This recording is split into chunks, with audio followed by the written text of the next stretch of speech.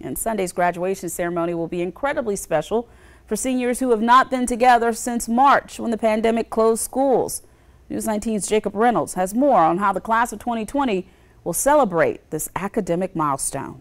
It's not the year anyone at North Central High School expected. After a tornado in January shut down school operations, they moved to a temporary location. But then the pandemic closed that to in-person instruction as well.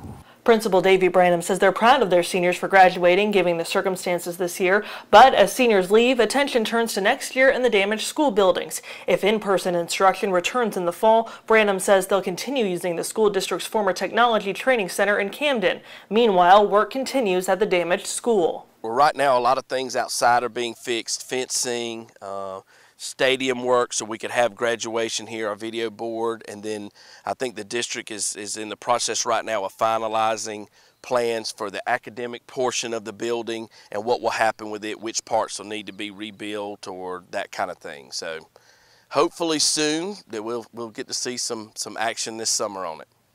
Principal Branham says they're doing everything they can to give these seniors as normal a celebration as they can. They'll each get 4 tickets to put family and friends in these bleachers while maintaining social distancing. The seniors will be on the field socially distant, but they will have the opportunity to put other family and friends and cars and vehicles on the hill overlooking the field so they can see and hear the ceremony even if they can't be in the stands. Reporting at North Central High School, Jacob Reynolds, News 19 WLTX.